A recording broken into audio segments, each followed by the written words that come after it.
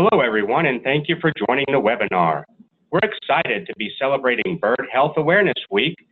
This is part of the USDA's Defend the Flock campaign, promoting awareness about the importance of biosecurity and ways to prevent the spread of infectious poultry diseases. We want to help get you and your flocks ready for spring with expanded biosecurity resources. I'm Schneider, known to most as the Chicken Whisperer. Today I'm joined by Dr. Joanna Quinn and Dr. Wood Nicholson of the USDA and Dr. Megan Nichols of the Center for Disease Control and Prevention.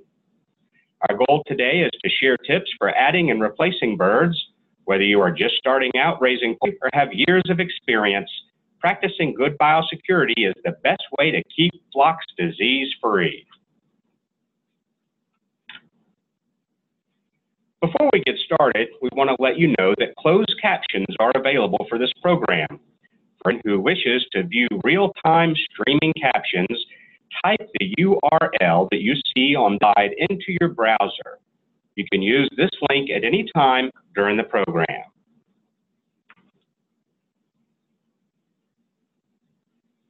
Now we'll take a few minutes to introduce ourselves. I'm Andy Schneider, Editor-in-Chief of Chicken Whisperer Magazine, National Spokesperson for the USDA APHIS Avian Health Program, author of the Chicken Whisperer to Keeping Chickens, and host of the Backyard Poultry with the Chicken Whisperer web radio show and podcast. Dr. Quinn, please a little bit about yourself. Thanks, Andy. I'm a veterinary medical officer working with USDA. My position is a poultry health specialist, and I work in District 1, which is located in the eastern United States. My educational background is in poultry and avian medicine.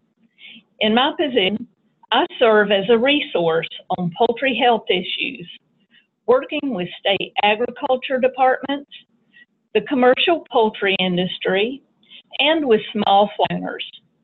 My focus is on avian influenza and disease prevention through biosecurity. I'm happy to be with you today. Thank you, Dr. Quinn. Dr. Wood, please tell us a little bit about yourself. Thanks, Andy. I'm a poultry specialist, veterinary medical officer with USDA, and I also work with Dr. Quinn on the East Coast.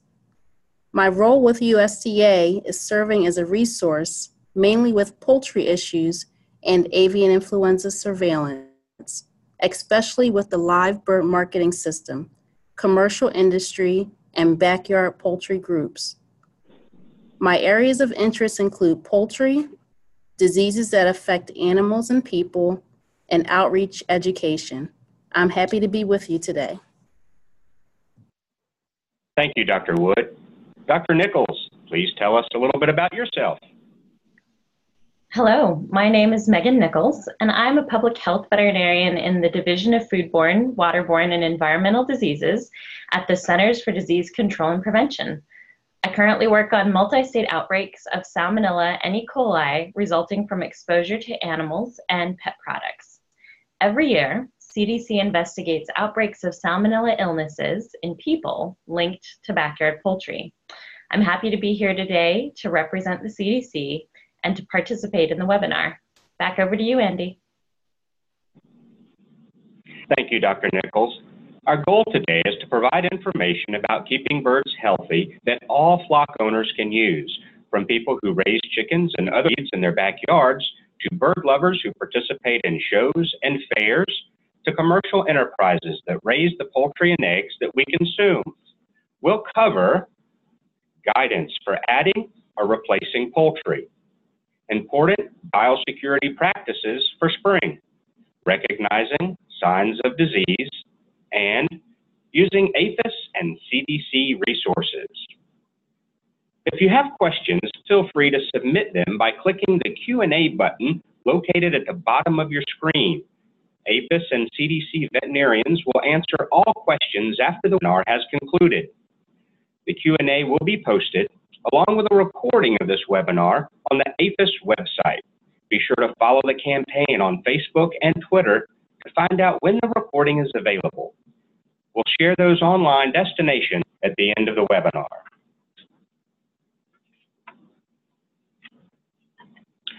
While chicks can be purchased from some places year-round, many people look to start or grow their flock in the spring. In spring, February through June, you can find a broad selection of breeds from breeders and hatcheries. Also, baby chicks need a warm place that's dry and free from drafts, so spring and early summer are optimal times to start chicks. Whether you're expanding your flock or starting off for the first time, we will share resources and pointers throughout this webinar to help you begin or add to your flock.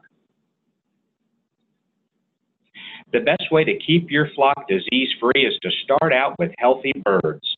So please tell us about the National Poultry Improvement Plan, the updated guidance for flock owners who plan to start or add to their flocks this spring, and how biosecurity fits into the process. Thanks, Andy. The National Poultry Improvement Plan, known as NPIP, is a voluntary cooperative federal state industry program established over 80 years ago aimed at improving poultry health. The NPIP was originally established to eradicate a disease called Salmonella pulmorum, which was causing 80% mortality in baby chicks. Today, we have essentially eradicated Salmonella pulmorum in the commercial poultry industry. With such success in eradicating pulmorum disease, the NPIP was extended to include testing and monitoring and surveillance for additional poultry diseases that cause illness, such as avian mycoplasmas, avian influenza, and other types of salmonella.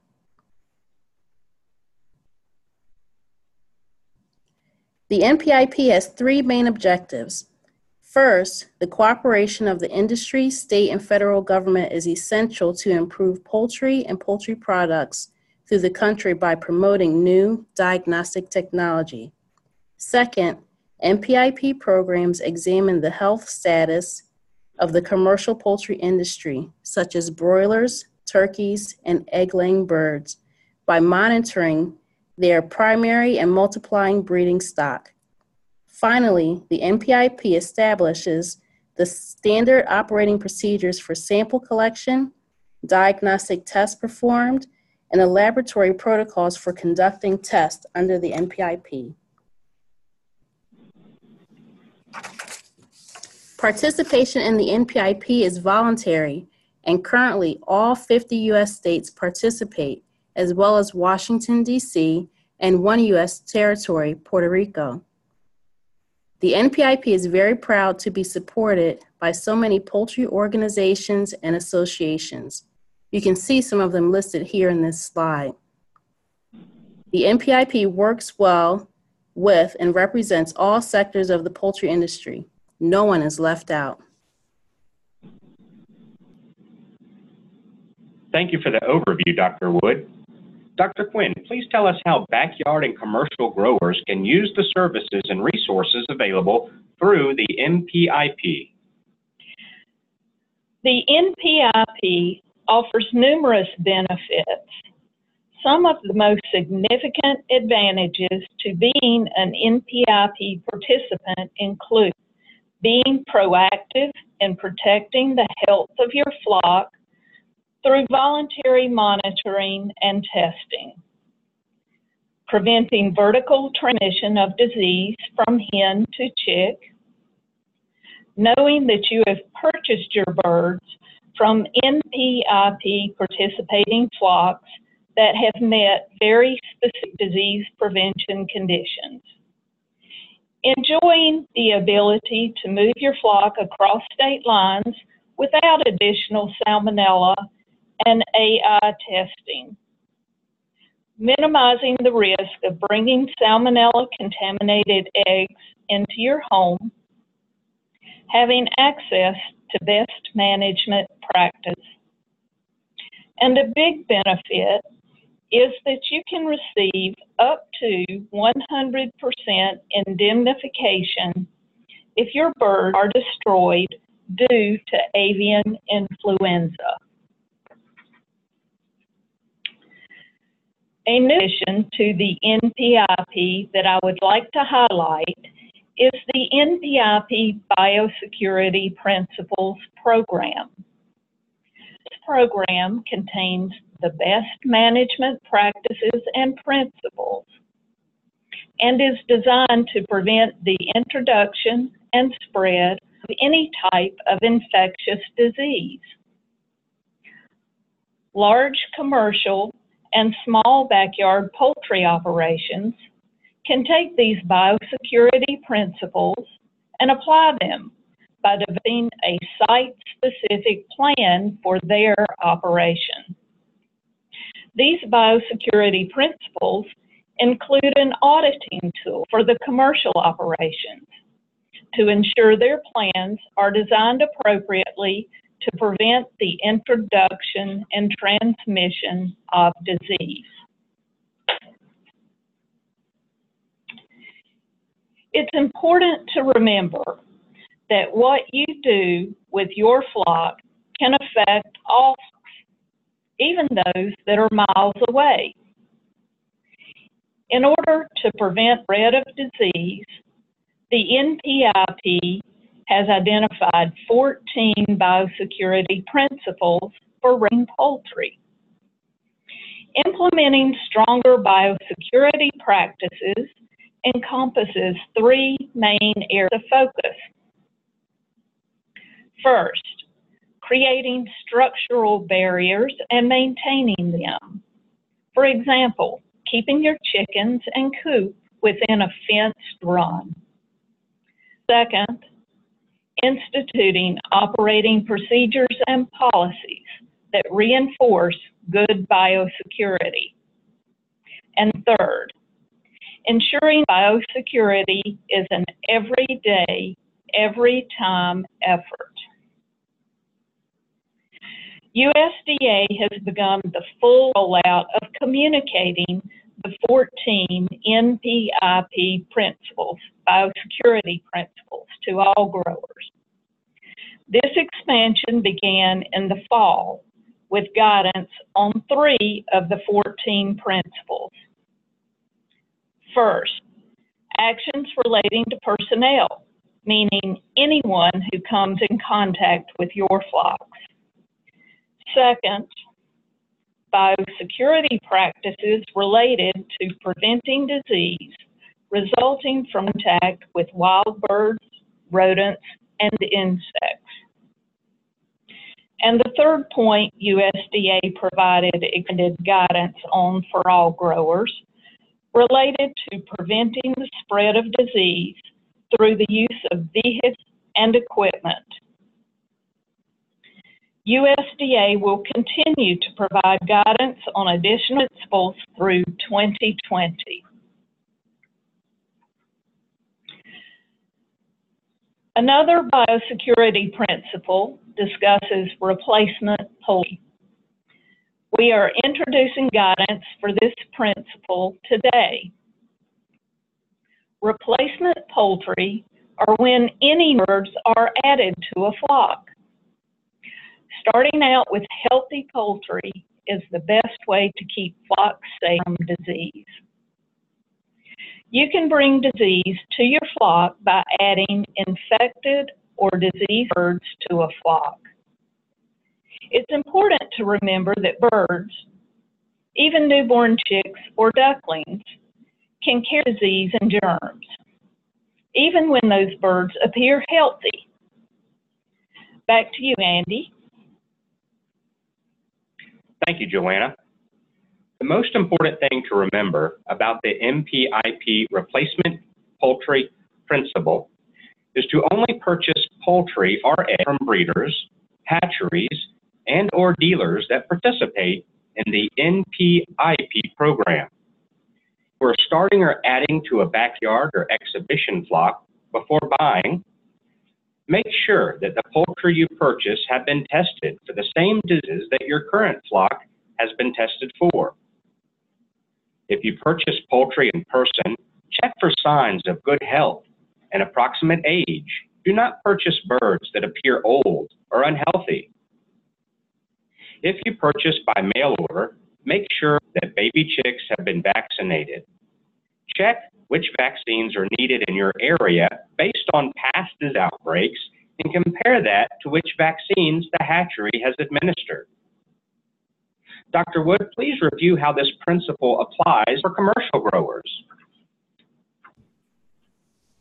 This NPIP principle works the same way for commercial growers as it does with backyard poultry.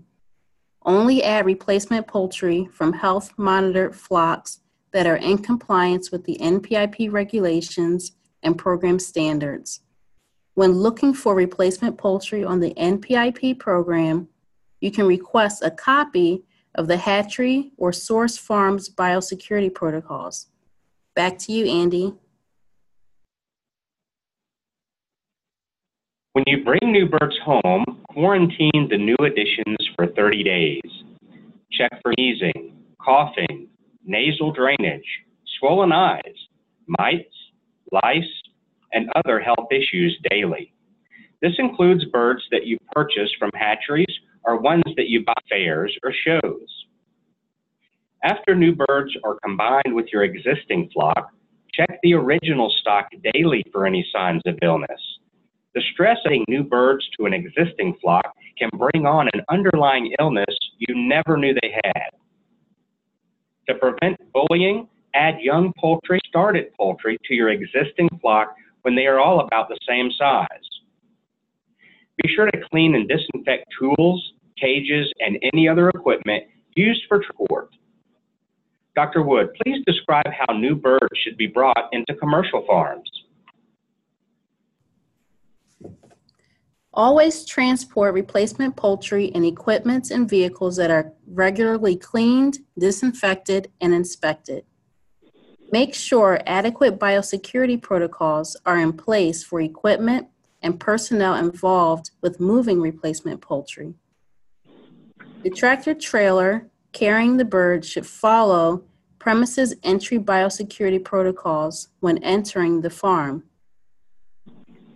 Anyone loading or delivering poultry should wear site-specific clothing. Same for anyone loading poultry cages into the trailer. All should wear site-specific clothing or should not enter the line of separation, known as the LOS, that separates the poultry from unclean areas. Minimize the risk of disease by making sure that people transporting birds in cages from the truck to the poultry house wear clean clothing and footwear. Use a dedicated foot bath if available, and/or remain outside of the line of separation.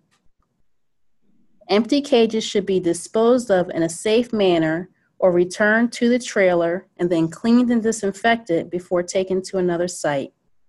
Andy, I'll turn it back over to you. Thank you, Dr. Wood. Warmer weather requires special attention to biosecurity for all poultry owners. With migratory season, chick season, and show season, your flock is more vulnerable to disease and extra precautions are important. First, pay attention to wild birds, rodents, and pests. Keep these away from your flock with proper enclosures. Make sure your poultry house or coop receives regular and thorough cleaning and disinfecting.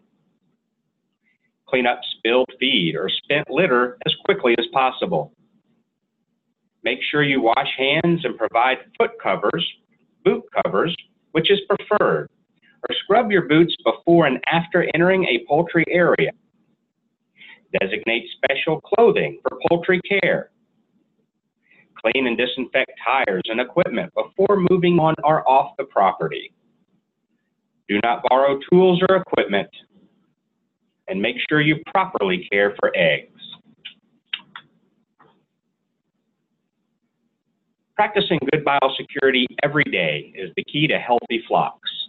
To sum up our main points so far, always purchase birds from an NPIP participating hatchery.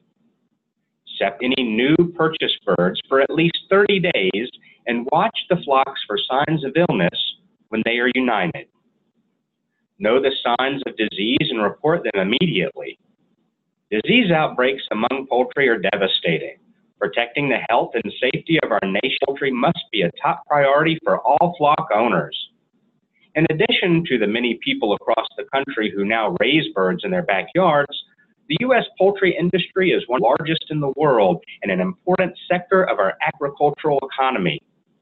If U.S. poultry are exposed to highly contagious diseases like highly pathogenic influenza and virulent Newcastle disease, the impact on our economy can be severe and even international trade can be affected. That's why practicing biosecurity is crucial. Dr. Quinn, can you talk more about the importance of biosecurity practice? Absolutely. Biosecurity essentially means protecting or safeguarding life. It involves using common sense practices to protect your poultry and birds from all types of disease agents, viruses, bacteria, funguses, or parasites, doing everything possible to protect your birds from infectious diseases like virulent Newcastle disease and avian influenza, preventing disease-causing germs from entering your premises, preventing disease-causing germs from leaving your premises and spreading to your neighbors. We saw how quickly disease spread and the impact it had on backyard and commercial poultry with avian influenza outbreak in 2014 and 2015, and with the current virulent Newcastle disease outbreak in California. Implementing stronger biosecurity practices encompass structural barriers, and good biosecurity operating procedures are essential to protecting your flock as well as your neighbor's flock. And remember, to be effective, follow your biosecurity practices every day, every time.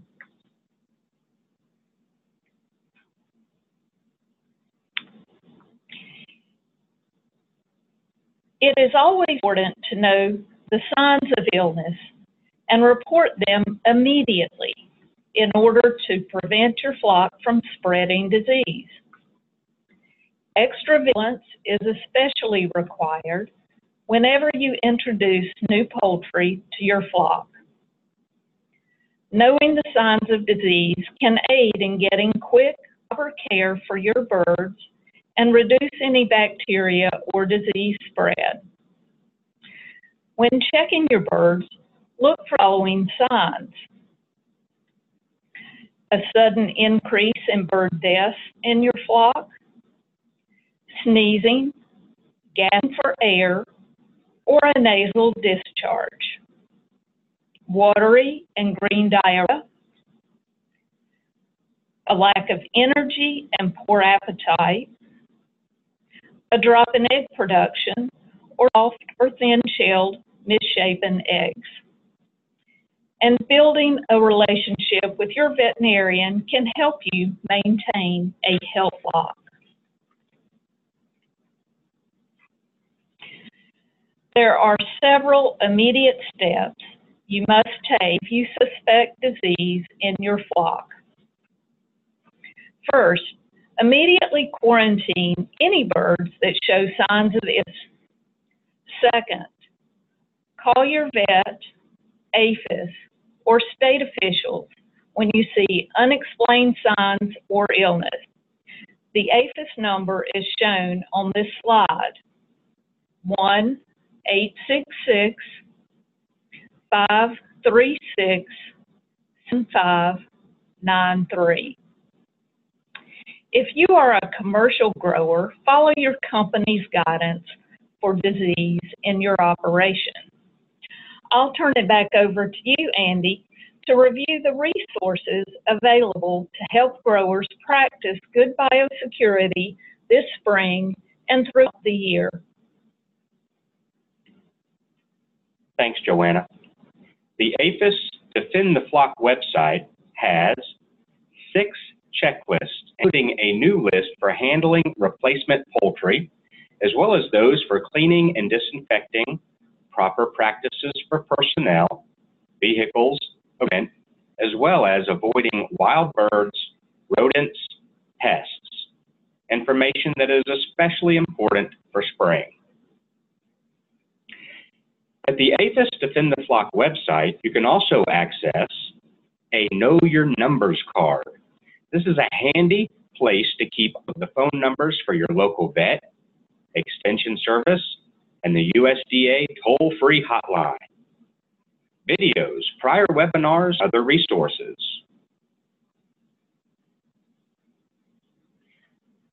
This spring, APHIS is introducing a new e-newsletter to keep you up to date about best practices in biosecurity, as well as tips and resources.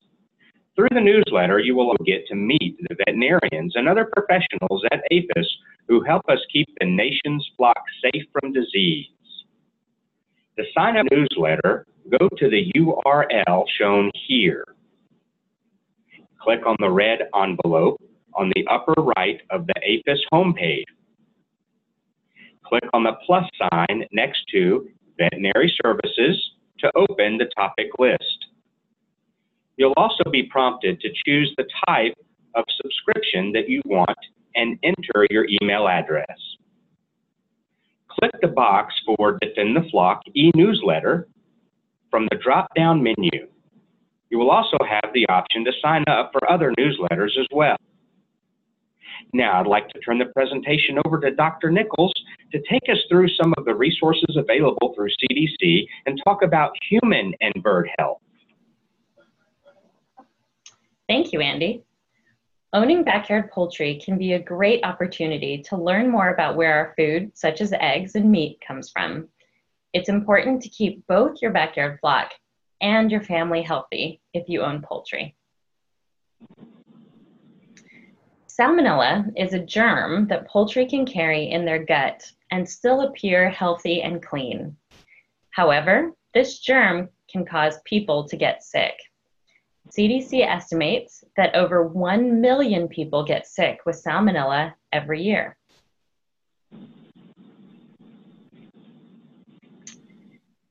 Poultry might have salmonella germs in their droppings and on their bodies, including their feathers, feet, and beaks, even when they appear healthy and clean.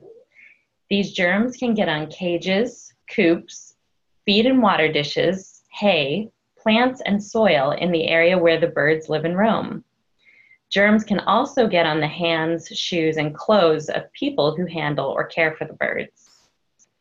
People who have contact with items like coops or water dishes in the area where the poultry can live can get sick without actually touching one of the birds. Children younger than 5 years, adults older than 65, and people with weakened immune systems are more likely to have a serious illness from salmonella. Since 2000, CDC has investigated 76 salmonella outbreaks. This includes 5,128 illnesses, 950 hospitalizations, and 7 deaths. This is why it's so important to always wash your hands with soap and water right after touching poultry or anything in the area where they live and roam. Adults should supervise hand washing by young children, and if soap and water are not readily available, we recommend you use hand sanitizer.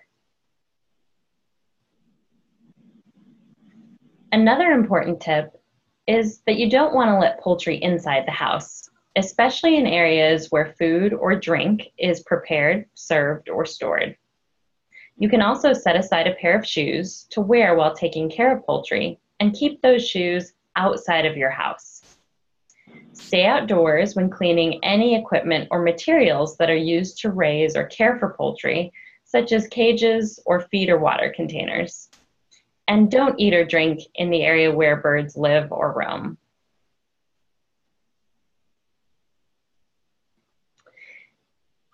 We recommend that you don't kiss your birds or snuggle them or touch them to your face or mouth because of the risk of salmonella.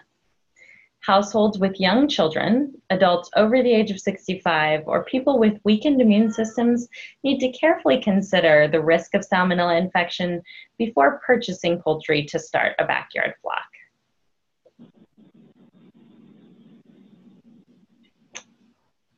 When having backyard poultry and collecting eggs, it's important to remember the 5 C's. First is keep the coop clean. You want to maintain a clean coop, cleaning the coop floor, nests, perches, egg boxes, and doing so on a regular basis will help keep any eggs clean. Next, you want to collect eggs often. Eggs that spend a significant amount of time in the nest can become dirty or break, and cracked eggs should be thrown away. Next, clean eggs with fine sandpaper, a brush, or a cloth. Don't wash eggs because colder water can pull bacteria into the inside of the egg. Cool eggs by refrigerating them after cleaning them, and cook eggs thoroughly. Raw and undercooked eggs can contain salmonella bacteria that can make you sick. If you're looking for additional information, we have some on the CDC website, including infographics that can be printed. Back over to you, Andy. Thank you, Megan. You can find the new home for the USDA APHIS Defend the Flock Public Education Program at aphis.uda.gov/animal health/defend the flock. Be sure to check out more helpful information on our social media channels. If you're an educator with youth organizations or programs, or you are looking for training materials, we'd love to share our campaign with you. Contact us via social media or through the website. This presentation, along with answers to questions, will be available for download from the Defend the Flock website in the next week or so. Be sure to follow Defend the Flock on Facebook and Twitter to be notified when the presentation is available. And use the hashtag #DefendTheFlock when sharing or posting information to help us spread the word. There are lots of resources available to make sure you practice good biosecurity every time, every day. Here at the publication, you can find more information about things we've discussed today.